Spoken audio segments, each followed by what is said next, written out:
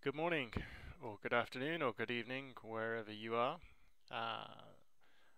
This is going to be a quick video on how I set up turn zones, or how you can try setting up turn zones using the pjsHeikenAshi on your charts. Turn zones have been in the indicator for a long time, pretty much forever I think, certainly years. And there is a certain way I use them which I don't think I've really ever covered, and it's about time I did that. So that's what this video is about. I was doing a little experiment and setting it up for myself on a new chart, and I thought I really should share this. So obviously you require the pjsHeikenAshi adapter, indicator rather. If you haven't done that, you can get a version from my site, just download and try it. These bars that you see here in Ninjatrader 8 on this Nasdaq chart are in fact the HeikenAshi indicator bars. It's just that the bar type is actually set to none, so it's not displaying in a HeikenAshi style bar like that. So for the purpose of this demo, that's actually how we're going to keep it, because we're just going to use the turn zone functionality rather than the bars. So as I said, 12 range NQ chart. This is our lower time frame. What we want to do here is get some zones from the higher time frame.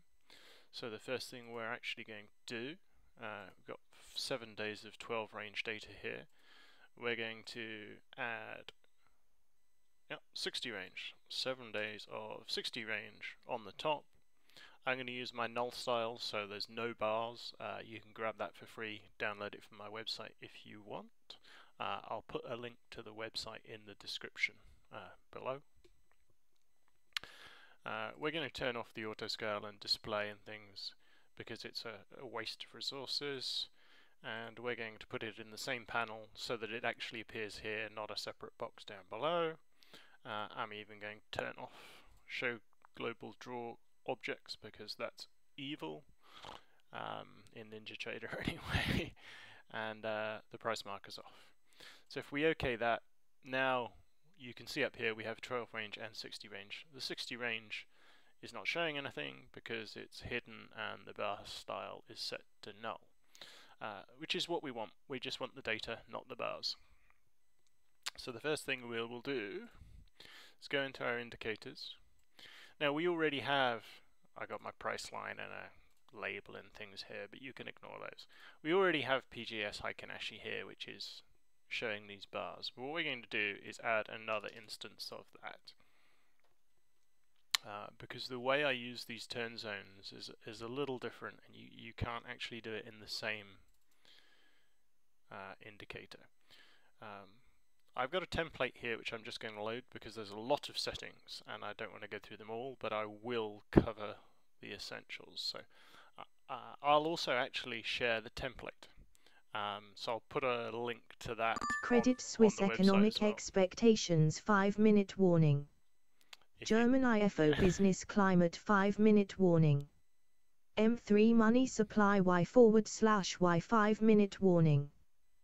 Private loans Y/Y 5-minute warning. Half-hour turn approaching. Well, that was a timely news attachment. Please ignore that. I'm not going to redo this video because of it. Right. Turn zones, no bars is a template I have set up for HeikenAshi. We will load that, and then I will skip to the relevant sections just quickly, although you'll be able to get the template. So I've got on bars, I've got show bars unticked, which means this copy of the HeikenAshi adapter won't actually print any bars on the screen at all, which is one. I have it set the HA type to hike it dam alku, which is the smoothed HeikenAshi which you want. The important part really, just the turn zones. So I've got them enabled. Few options here. I will take off remove on first touch. What else? else do we want? The rest is okay. What we'll do, we've got style options here. We've got the width at 4. This will be our higher time frame zone. So what I will do is scroll to the bottom, and where we have input series, I'm going to change that from the 12 range that's here now. I'm going to change that to the 60 range. Our panel is the same as the input series, and I'm just going to apply that. So then what you'll see is we actually have some zones appear. That one appears to have worked. So these are the higher time frame zones. These are actually the zones being drawn on the 12 range chart, but they're zones taken from the 60 range data. So that gives you your major zones. So just move that back. What I'll do next, I'm going to add another copy of the indicator, which is there. Oops. I'm going to load the same template as I loaded before, but this time I'm going to leave it on the 12 range. I'm just going to change the style options slightly because these are minor zones, so I'm going to set these down to 1, and I'm also going to drop the opacity just so they're not so prominent. And I will OK that. And then what you see is these minor zones appearing on the 12 range. So to give you an idea, obviously what happened here, we've come down, we've hit the major zone, we've started to move up, and then you can see these minor zones, which are basically minor supports if you like, have been drawn afterwards as price begins to move up.